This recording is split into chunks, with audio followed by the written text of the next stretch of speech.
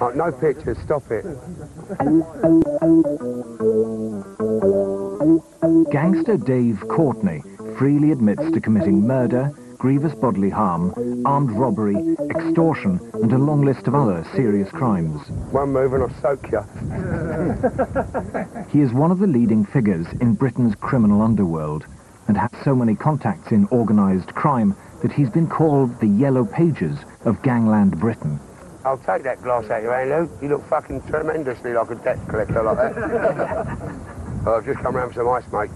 Ready? Yeah, I'll point the gun at. But Dave Courtney, the thieving, murdering villain, has decided to cash in on his notoriety and become Dave Courtney, celebrity gangster. We're all registered childminders. It's that Christmas card photo.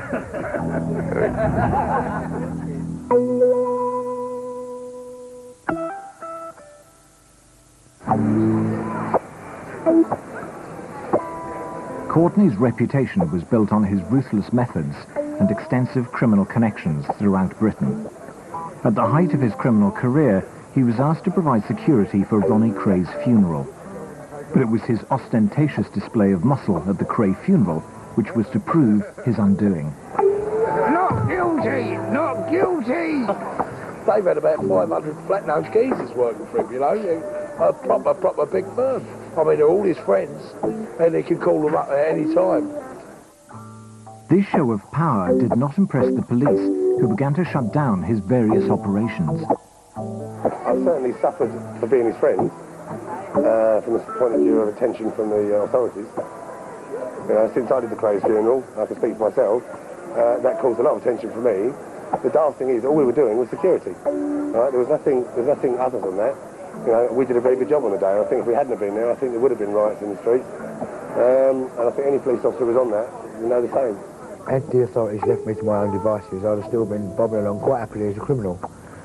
But once I actually, what I thought was going to be the best career move of my life was to do the Cratering funeral, it actually was the exact opposite and brought me to the attention of the authorities as a major player in the crime game, and they then, from then on, systematically decided to shut down every avenue I was earning money at. But although Courtney's empire had taken a bashing, an alternative career was about to present itself.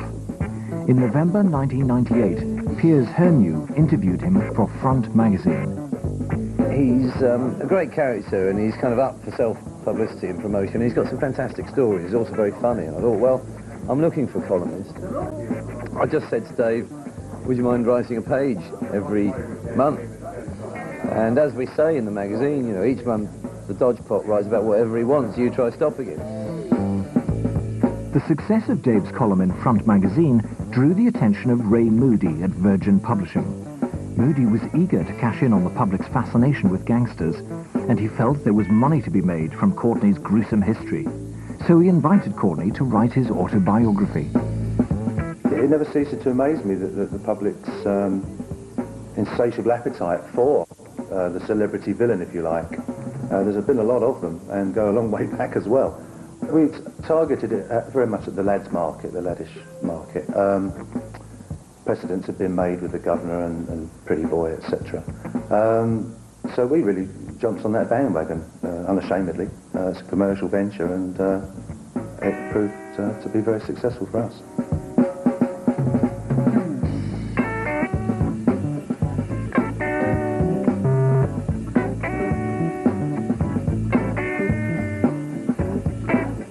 Within a few weeks of publication, Courtney's book reached number 4 in the bestseller list. He was riding a wave of gangster chic, and the public's love affair with true crime went beyond books. The music industry also seemed to have developed a fascination with gangsters. I'm Dave Courtney. My position in sort of the London crime scene is I have under my command 500 6-foot flat-nosed geezers. In 1999, New York-based musician Tricky and producer Gareth Bowen were so intrigued by Courtney, they decided to track him down in order to make a record with him. The music that's doing it in America is gangster rap, and the man that's really doing it in that scene is Tricky.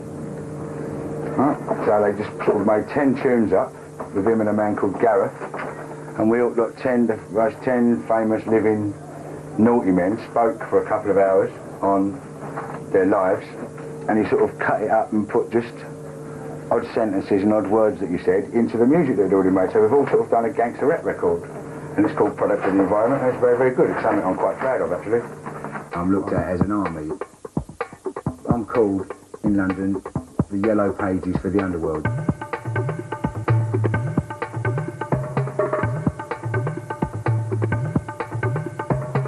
It's not being a villain I find addictive, it's the lifestyle around it. I seen the celebrity in him straight away, see. Like, and he's one of the funniest guys I've ever met. I think people should have a chance. And all just, like, when you say about him being a murderer, like, you know, it all depends on the situations of the murder. Like, he told me a couple of stories, certain situations, you're dealing with certain people, if you're in that life, you know what I mean? And he's done it for survival.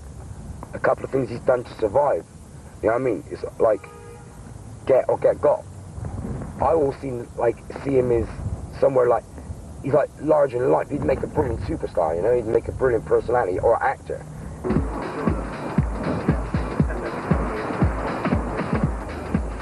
It's 2 months since the launch of Courtney's autobiography, and his celebrity career is gathering momentum. Tonight he's attending the premiere of a short film directed by aspiring filmmaker Nick Moorcroft, in which Courtney has a small part, playing a psychotic businessman in a lift. It soon became apparent to myself, after a little bit of research, that the company belongs to and is licensed to a certain Mr. Broccoli, not New World Encyclopedia's LTD.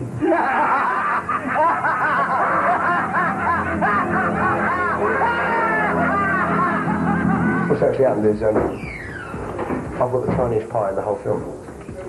I'm actually a lunatic. I don't know why they gave me that part, but they did anyway. And so I thought I'd take charge of it, and I've given the doorman for the reception party for nothing. And seeing as I'm my doorman, I've invited 85 of my mates. So we all get them for free, so I've turned it into my film debut instead of Johnny's. But it is John's thing, but most of the people here are thinking it's mine. It is a cheeky monkey shot, but I had to do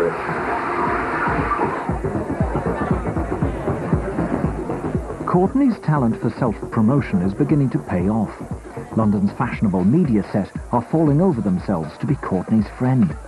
There also appears to be another camera crew following him. They say they're from ITV, and that Courtney has promised them exclusive access to make a documentary about him. There's lots of other film crews floating around, not necessarily doing stuff with Dave Courtney, but doing stuff with other villains, other gangsters. It seems to be sort of gangster chic at the moment, so keep bumping into crews all the time. Courtney has had a large portrait of himself painted on the side of his house, depicting himself as King Arthur, wearing a knuckle-duster necklace. He is warming to his new life as a celebrity and claims to have given up crime for good. I can only act this way because I'm no longer active. You know, you can't drive around doing that, look at me, I'm a gangster. But look, if you really are a gangster, because you'll end up in prison. You know, I wanted to be a retired gangster before I was a gangster. I wanted to live the lifestyle of the Freddie Foremans, Frankie Frasers, Tony Lambrianos, Charlie Richardsons, Jay Powells, Bruce Reynolds. I wanted that respect before I even decided that I was going to be a gangster. I wanted the respect that they had, and they are all retired gangsters, so I got in and out, and I'm now living the lifestyle that I wanted. Yeah, well, being a celebrity gangster is like a contradiction of terms. Gangster is one thing, a celebrity is another thing. You don't get celebrity gangsters, do you? You know what I mean? The problem for Courtney is, the further he gets away from his life of crime, the more his glamour is likely to fade. Worse still, his celebrity career isn't paying as well as he had hoped, and he is fast running out of money.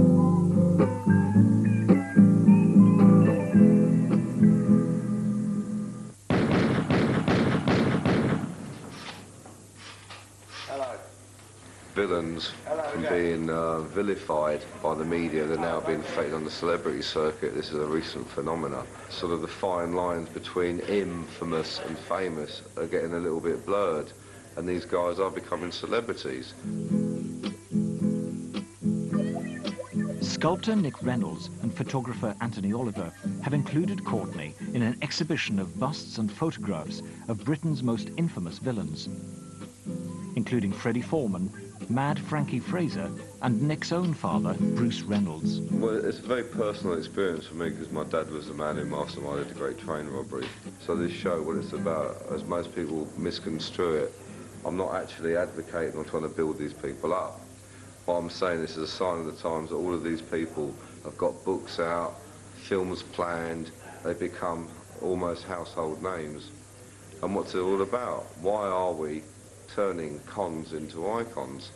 Dave Courtney, celebrity gangster. What the fuck does that mean? What does celebrity gangster mean? That this man is running around, it's a walking paradox. How can somebody be a villain but actually be a media personality and fated like he is? It's like Lock, Stock and Two Smoking Barrels, Vinnie Jones's character. Where is the moral?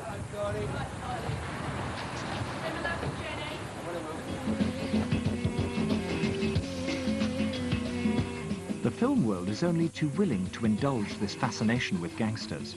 Courtney himself had one of his dirty deeds immortalised in the film Lock, Stock and Two Smoking Barrels.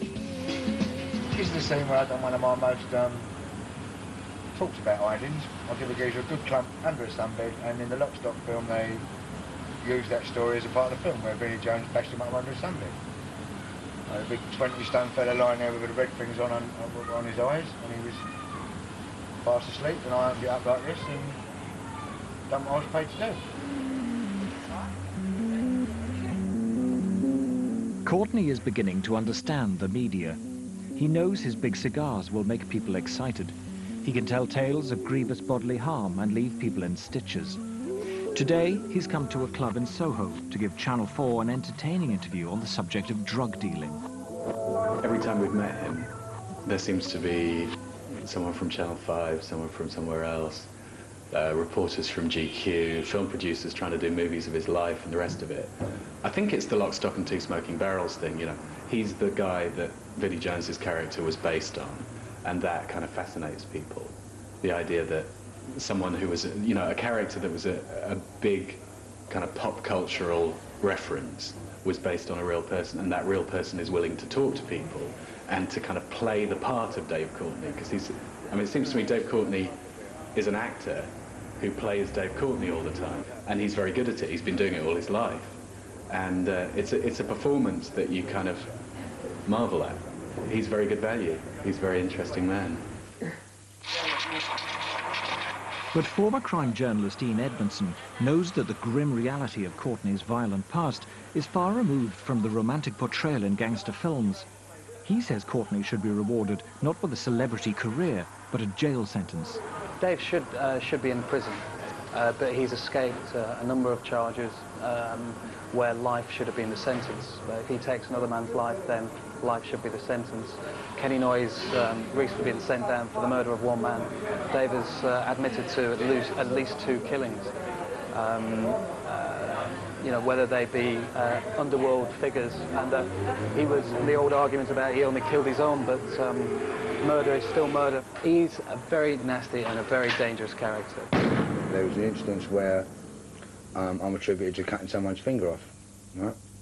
The reason that was is because he knocked me for an awful lot of money that people around me were going to make sure that he paid for, and he was publicly humiliating by saying he wasn't going to do it, you know, fuck Dave Courtney and all that, and he was going to be at a certain party that was being held at the coast, and an awful lot of people that I knew were going down there, and they intended to cut him to ribbons for me. And taking this problem in hand myself, I went down there, someone grabbed hold of him, and I chopped off his little finger for stealing from me. But if you speak to that same man today, which I still do, he now knows what the alternative was going to be. And he will say thank you. Behind the smiling facade of Dave Courtney is a very nasty man. He's very dangerous. he will smile at you, and but if you piss him off, God help you, you know, you will see the real Dave Courtney, and not the glitzy showbiz glamour side that he's been known for since, say, the Cray funeral.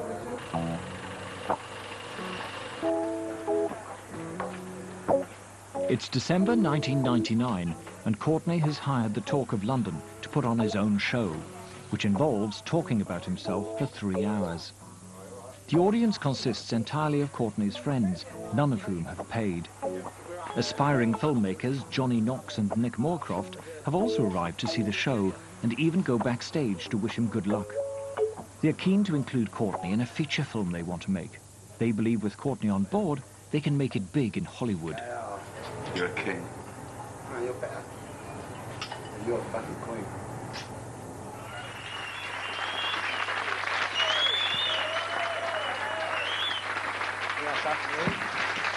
And so I actually get something caught, and they said, well, had you not introduced this courier to this Colombian drug dealer, he would not have gone and brought the gear back, you know?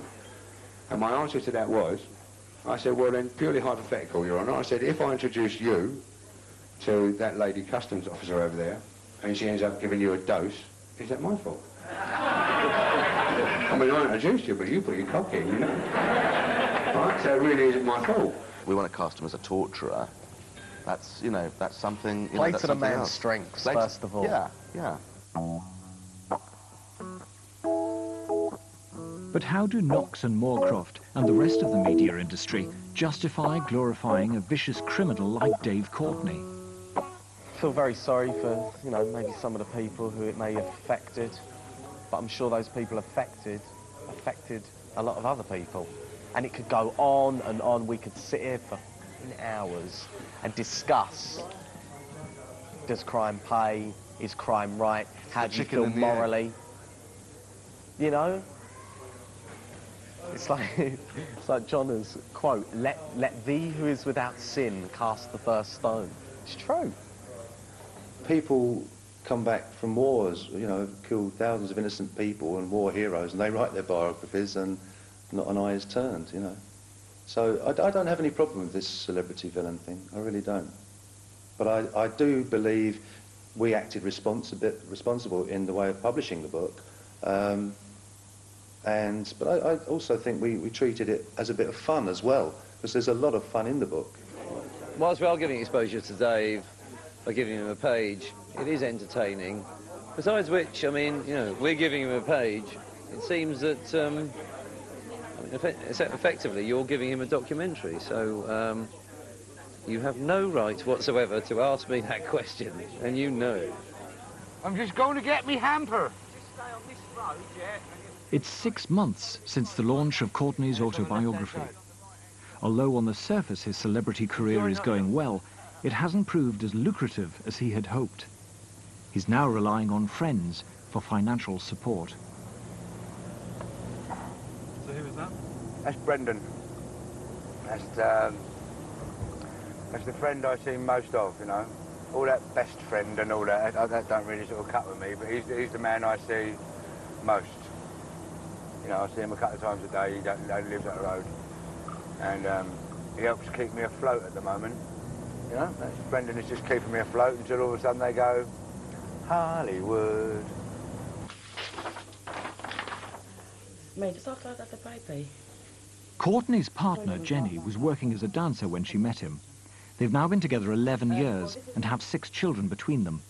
She's happy to support Courtney in his bid for fame, but she is less happy about the money it's bringing in.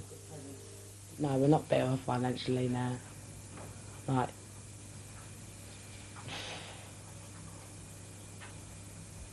the book hasn't actually brought us, like, you know, millions. Like, you know, it's just, it's pittance, really, honestly. Dave can earn more than that in, like, 20 minutes. If Courtney ever decided to return to crime, Jenny would not be disappointed and leaps to the defence of his criminal methods. I don't think there's anything that, no, there isn't anything that Dave's done, that Dave's ever done that I've actually, you know, that I'm aware of. That is right, that I'd say, Dave, that was wrong. You shouldn't have done that. Like, if someone steals from you, right, to make sure they don't steal from you again, you've got to lose one of their fingers, in you. Wouldn't you?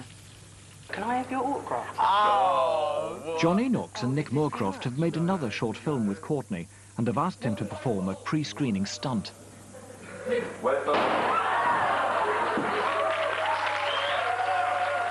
The audience is delighted with Courtney's gangster capers, and he is much in demand at the drinks party that follows. But Knox and Moorcroft have bigger plans for their gangster friend. They have written a full-length feature film script in which Courtney would play a British gangster in LA.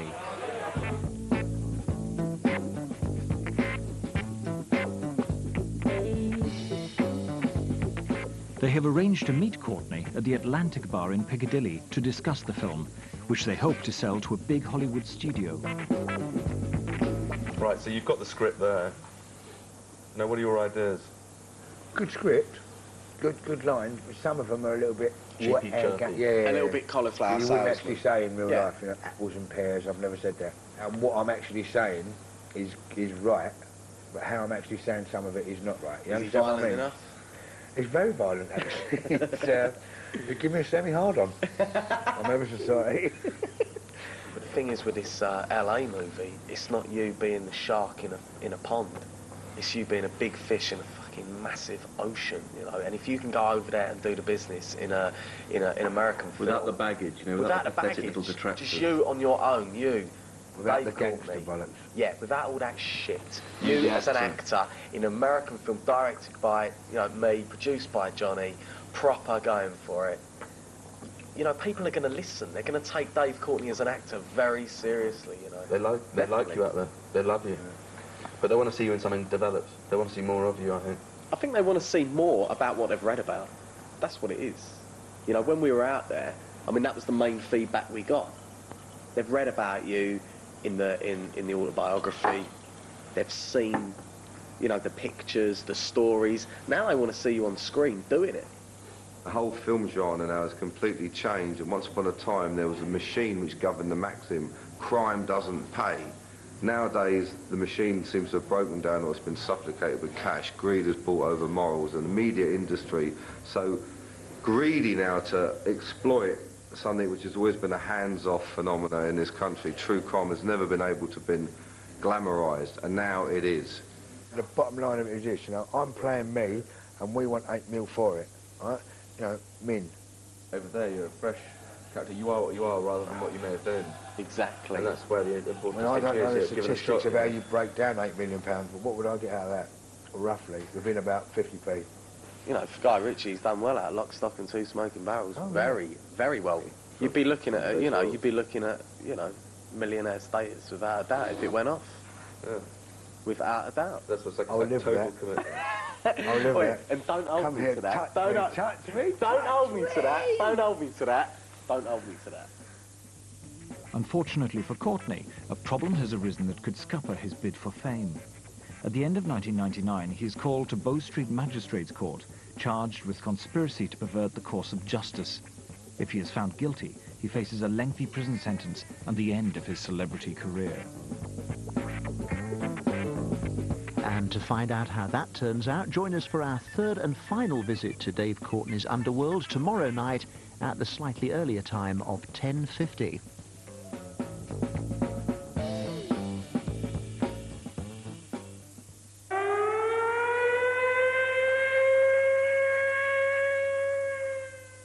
The producers would like to point out that in last night's episode we showed pictures from Charlie Cray's funeral rather than Ronnie Cray's. Richard Grayston, who provided security for Charlie Cray's funeral, has no connection with Dave Courtney.